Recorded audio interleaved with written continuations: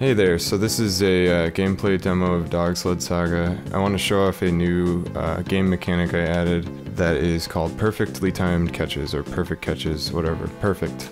So I'm going to do a race here. So the idea of this is, I've always had it in mind that there's like a sweet spot of like the most efficient time to feed your dogs.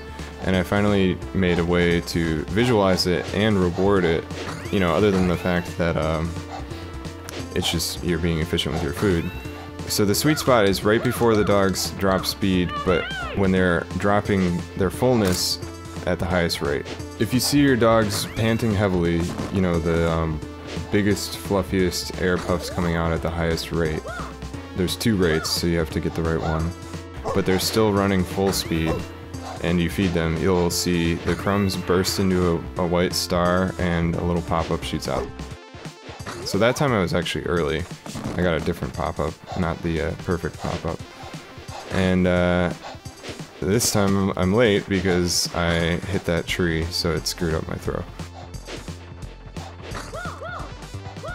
I'm also playing with a gamepad, which is a pretty new feature in our game. It's a lot of fun, I think.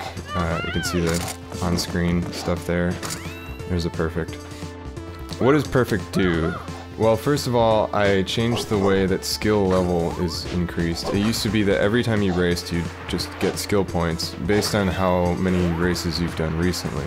But I changed it so that now you gain a skill point every time a dog catches food, and you gain 3 skill points every time it's a perfect catch. On top of that, I changed the way that skills themselves are triggered. It's almost the same. Before, it was at the beginning of the race, it was randomly determined based on your skill level a few points in the race, distance-wise, that the skills would trigger. It's still that way, but it's slowed down a bit, but you get bonus progress towards your skill every time your dogs catch food.